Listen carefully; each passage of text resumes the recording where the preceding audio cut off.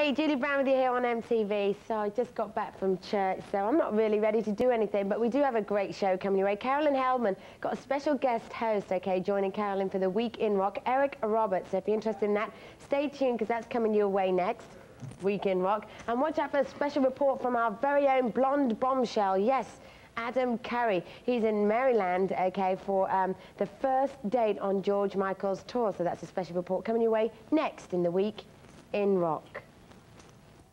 Hi, I'm Brock from B-Rock, and you're watching The Week in Rock. Week in Rock.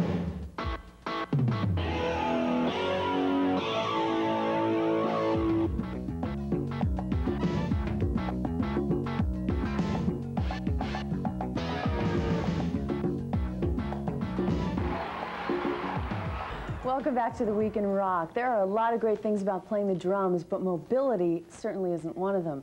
Unlike guitarists and bass players, drummers can't move around on stage, and packing up and traveling on a moment's notice is impossible. But one drummer found an innovative way around the problem.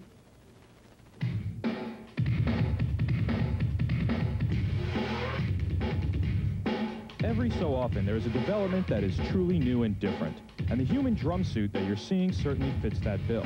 Basically, it's a MIDI computer-driven drum machine worn in a suit for full mobility by the player. But let's let the inventor and performer, Brock Seiler, explain further. What I do is I can hit pads that I have on my thighs, these pads. Get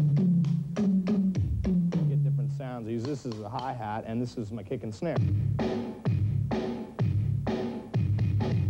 What I can do is I can change any sound you want with sampled sounds, too.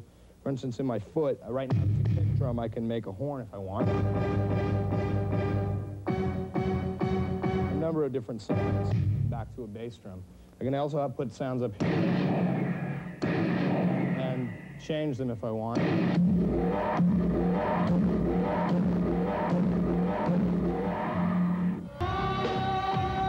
I came up with the concept for the drum suit so I could actually front the band, be the lead vocalist and frontman. Brock invented the suit a few years ago, but has held back on marketing the device while all patents were taken care of and his band got its start.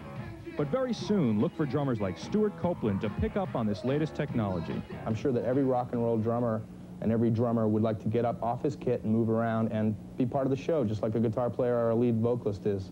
Even if he's not singing, he can get up, move around, play his drums, and dance around the stage and be part of the show instead of a lamp sitting in the back.